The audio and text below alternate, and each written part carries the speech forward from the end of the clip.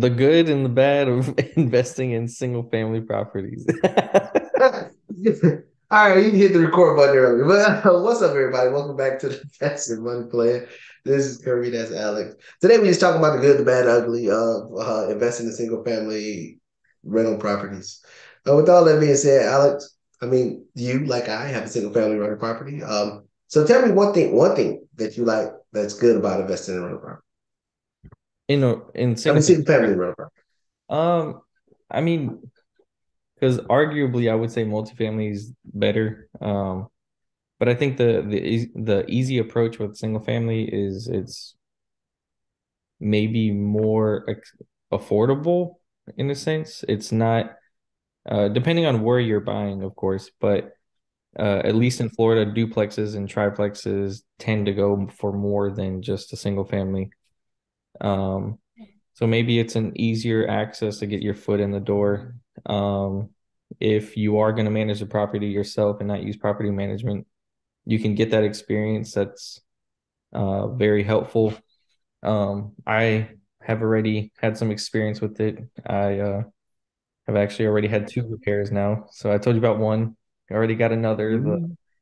The dryer wasn't heating, so I had to call the Did you get the heat element? huh? Yeah, well, Did you get a heat element? I called the same guy I bought it from, which I mentioned about them in a previous video, but they kind of have like a small family business where they buy appliances, resell them. Um, Right. and uh, he actually came out, did it for cheap, repaired it for $60. I know anywhere else would have charged 150 to 250 to repair it. So I also asked the guy, I said, hey, if I have any further appliance issues, not even just from the ones I bought from him, but in general, can you come out and fix them? He said, yeah, add me as a contact. So got to build that relationship, which is going to be useful Right. for, any other appliance issues. But Right.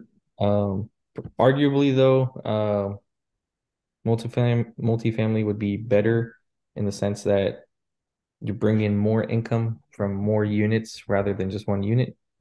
And vacancy is not as detrimental as with the single family. But that's my view on it. Yeah. Just one takeaway. One takeaway that I like about single family um versus multifamily. When you invest in a single family or when you rent a single family unit to a tenant, I believe they take more pride in ownership than in multifamilies. When they're in, fourplexes, duplexes, apartment complex and stuff, it's just like it feels like a sign of temporary. You know what I mean? But when you have a single family home, they take more pride in it, and they're usually tenants in a single family home are in the property for longer durations than multifamily home. But so, case in point, the first properties I bought was single family, and from the time that I bought them till now, the same tenants and both of them are still there. They have more pride and ownership of, it feels more like ownership to them. Even though they're renting, it feels like more ownership. It feels more like this is my home instead of, apartment complex, random neighbors and stuff will be around there. And that's one element that I like about it, that the tenants usually stay longer in single family homes than multifamily homes. I would agree with that because the tenant that I have, uh, he actually treats it like his home. Um, Right, Sometimes it's almost like I forget I'm the owner, and it because of how he's right. treating it. Yeah. Even like when I have Ray go by do maintenance and stuff, I'll ask him like, "Hey, how does it look on the inside?" Because I haven't been inside since. And Right. he's like, "No, it looks clean. Like they take really good care of it." So I'm glad to hear it, and taking care of the outside. He reports things early, which I'm glad. Like you said, that was an important thing for a tenant to do.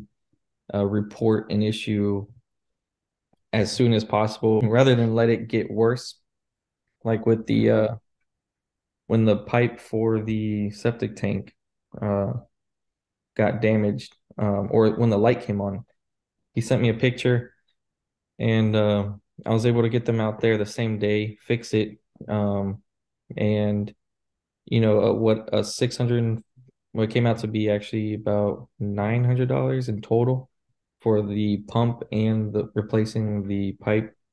But if that wouldn't have been fixed, everything would have backed up into the property inside the home and caused how much more in damage. So, You um, know what? That's crazy that you say that is because I believe I talked to you last week or so. I had that issue with one of my properties that multifamily, nobody's paying attention, and the septic backed up, and it didn't go to the extreme where it caused damage other places, but the septic did back up. So we had to deal with that one. So yeah. yeah, So all right, we talked about the good thing that we like about single families. You know, you had yours and I had mine. Now, what is the one thing that you hate about single families? managing it myself. I guess I would say that. I mean, it's great for having the experience so I can learn. It's definitely needed. Um, but it definitely sucks. Like I would I mean, and I'm limited to my experience, but I would assume property management has more relationships, has more contacts, can know who to call and stuff. So like when the tenant reaches out to me and says, "Hey, there's a problem," I'm like, "Oh crap, like okay, I got to find somebody that can do this." Now, luckily with like the appliance issue, I just went to the person that I bought it from, but the septic tank issue, I actually was like calling a couple numbers trying to find the better rate, looking at reviews. So it was like I wasn't too familiar with who to call in that situation. But I mean, that's just a learning experience. But it's more active than passive in that sense. Um, Other than that, no, I think um, I haven't yet had the point where it's vacant, so I can't say, "Oh, I hate the vacancy part," or um, I would like for there to be more than one income, which is why I want to buy my next property as a multifamily. But I think I'm still limited in my experience to say I hate more things about it. So right now, just having to manage it is, tedious. Yeah, and the thing that I mean that comes with time. I mean, I'll be honest with you, it's come with time of it's yeah, do it suck. I mean, do it suck. You go looking for different people, but once you find them, you always got them in your Rolodex now. And then so if you move to property, 9, 10, 11, 12, and stuff like that, you can and it's in your local area. You already got your point of contact. So you're already building your connection outline right there. But uh and that's just part of it. I mean, it sucks initially. I mean, but a shortcut to that is find a general contractor. Usually, if you find one general contractor, they'll tell you the best guys that they know in all the areas of a home. So you find a general contractor in your area that's good, reputable, and then you build a relationship with him, and then you call him. But hey, who is your? That's because that's what I do. Who's your guy for Yeah. appliances? Who's your guy for this? Because understand that GC is running a business and they're always going to find the one that's most cost effective for their business. So who is your contact for appliances? Who is your contact for plumbing? Who is your contact? Because they're always using the people that's the best at the least price. So build that Exactly. relationship with the contractor in your area. And then that's what you do. Just reach out to a GC, start talking to them. Your cheap self might have to buy them 2 cups of coffee instead of one. Go sit there and have lunch with Yeah. them or something like that. And just let them know, have the conversation, let them know what you're trying to do. And he can help you out in some ways. And then, when I have projects, hey, you're my first point of contact. And then you start building that relationship like that. And then and as it go on and move forward, and then maybe he being a general contractor, hey, I see this property, it may need, they're trying to sell it, may, with a 5, 10, $20,000 of work, we can get this up and then you can rent it. You know what I mean? So that's building relationships like that. I think that'll help. But for me, the one thing that I don't like about single families, and I'm be 100% transparent on single families. Every single family property that I buy, I pay it in cash because this is my biggest fear. My biggest fear, I mean, from the genesis of it, from the genesis of it, it's always been my biggest fear is I never want to pay the mortgage out of personal money for a property. So what I mean by that is I'm not, so I always pay for it cash. But it's that element of, the tenant moves out and then it's only one source of income, like we say, single family versus multifamily. It's that single source of income. And once that tenant moves out, from the time the tenant moves out to the turn to get the property ready to move the next tenant in, no matter how long that takes, you have the carrying cost. So me, how I decided to mitigate risk was just pay the house off on a single family, and then I will have the tenant, if the tenant moves out, okay, so what? And then I have all the time in the world. Not saying that I'm going to take all the time in the world, but I don't have to worry about that monthly cost, monthly cost, monthly cost, monthly cost. And that's the only thing that, feared me away from single families. And I have a couple of them, but it is, I don't want to have to sit there and pay the mortgage, pay the mortgage, pay the mortgage. I mean, of course, I developed this philosophy when this was my first, when I would start looking at the whole idea of doing rental properties, so I was thinking like, oh, snap, I don't want to be sitting here paying a mortgage and stuff like that. And then, of course, I bought at the right time for a few of them. But you don't want that carrying cost, if that happens. I don't want to have to be paying for a turn, paying for the mortgage, paying for utilities if that's the case. And then if it's something longer terms, i.e., like we talked about with the property I have down south, the mold issue from the hurricane came up. That's a longer term deal. If I have a mortgage, I'm sitting there paying the mortgage for them.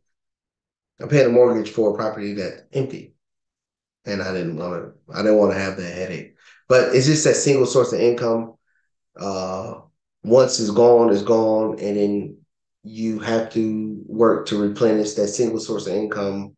I mean, even if it's multifamily, it's a single source of income that's gone, but you have other sources of income that can pay everything else until it's done. But there's no, and once in a single family, once the tenant is gone, there's no income that's coming in until that tenant, it's another tenant is back in. Yeah, and I can definitely see that point, and that's why I say like I haven't gotten to that yet, so I can't say I hate it because it's never happened to me. But I can So you foresee. don't even. I haven't had and the crazy part is with the single families that I have, like I said, I bought them. The tenants still live in them, but just think to yourself. So imagine your tenants out. Now you got to come up with the mortgage payment, whatever the mortgage payment is. You got to pay the mortgage payment without collecting the rent from the tenant. How would it feel? Yeah. Oh yeah, I can foresee hating that situation. Yeah, yeah, It's that's just what never I mean. happened yet. Yeah, I mean, I mean, I've had like multifamilies. But that's what I'm saying. So I, for the single families, I paid for them in cash. The multifamilies, I've had tenants move out left and right in the multifamilies, but I've always had other rents to cover. What's the name? The day that I got to dig into my family's pocket to pay for something else, and of course I have cushions and stuff like that. But my fear is the day I gotta pay, money that the family's bank account to pay for a unit, that's when I'm like, oh God, something got to change. So that's when it comes to single families, that's what likes that or don't likes. But again, single families, they stay in it for a longer term. And another thing I wanted to point out, wait, do you have a number two? Because I got one more. You got number two No, for no, single no, families? no. I just got stuff to say off of what you're saying, but I don't have any more All right, go points. ahead.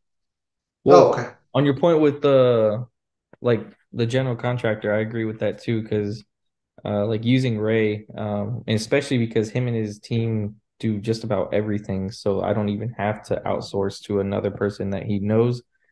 They do tile, they do a little bit of roofing, like minor roof repairs. They do, um, you know, kitchen like cabinets, painting, everything. Like so, it's useful having them be able to do everything, and I can just stick with one contractor. Yeah, and that's the molding method because I mean, like the single family that I have, that's I just reached out to a contractor and built that relationship there. The other part about the single family, I lost my train of thought on this one, but the other part about the single family that I like is the longevity and the actually with a single family, with a single family, you saw it during COVID. I just remember what I was about to say. You seen it during COVID, the appreciation of single family homes going up. If you don't raise the rent on a tenant in a single family home, I mean, of course you should, but if you didn't, the appreciation of the property is higher than a multifamily home. So that is the other thing that's good about a single family home. The appreciation rises at a higher clip. Like when you start talking multifamily, it's based on matrix, like how much rent's received, what's the cash flow, what's the DCR, stuff like that. Single family home is single family home, comps in the area. This is what the house is worth. So the other great part about single family homes, it will appreciate faster than multifamily homes. So that's another good part about the single family landscape that will make it all shake. Yeah, yeah, that's another good point. How is it Next with question. like Get that out. uh because I know some investors they own like say four townhomes on one row, right? And they're but they Mhm. like own like multiples of those. How is it like that? Is it the appreciation on each unit goes up because they're townhomes, or is it just like an investor's standpoint? How many rents are how much in rents is being received and Well, it depends on how they're selling them. I mean, if those four townhomes usually are deeded separately. If it's like four townhomes in like a 26 row, they only own four of them, right? They're usually deeded separately. And but it just depends on how he's trying to sell them. When he's trying to package together, then you got to look at it as a multifamily deal. You got to look at the rents that's coming in. You got to look at the DCRs. You got to look on how much the cash flow is like that. But if you sell them individually, and most people want to do it, as a package deal, just to get rid of the headache instead of doing it separately. Um, but it's a different animal when you do it separately, you can get more money, but you just want to get rid of the headache all in general.